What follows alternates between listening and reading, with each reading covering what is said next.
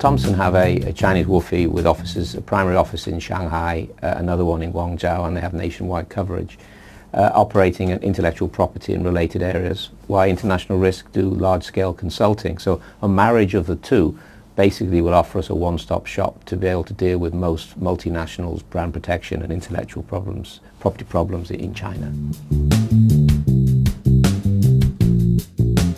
Well, again, I'd rather not reveal all of who our clients are because we have confidentiality agreements, but you can take it that they tend to be the very largest brands with the biggest market capitalization, very often involved in fast-moving goods, particularly pharmaceuticals. There's a lot of fear in the pharmaceutical industry as to counterfeit goods, particularly that which are going to medical resources and other electronics and the like.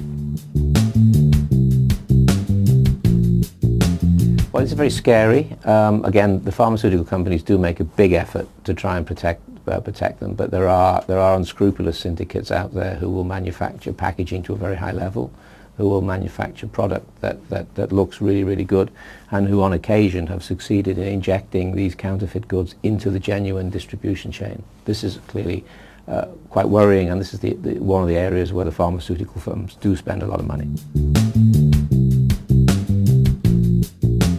Well, interestingly enough, the Chinese authorities have been quite successful in cracking down on the Beijing 2008 logo. Had they been successful, so successful against many other targets, I think we'd all be very happy. But more likely is that we're going to see foreign multinationals who are aggressively promoting their brand during the course of the Olympics, or at least calling us a lot more often. Actually, that's a good question. The factories and the manufacturing or distribution is in China. But our experience lately is that the money, the brains and the organization can often be outside China. So people need to look at these problems in a bigger picture situation. Where is the money going? Who is placing the orders? What is the distribution? And who ultimately reaps the gain?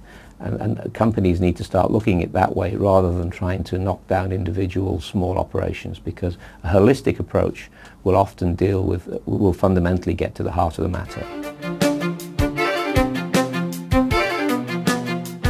Spend a lot of time analyzing shipments, looking at customs documentation that we're legally entitled to do so, tracking goods, doing surveys in markets until we get a good idea of where real problematical areas are.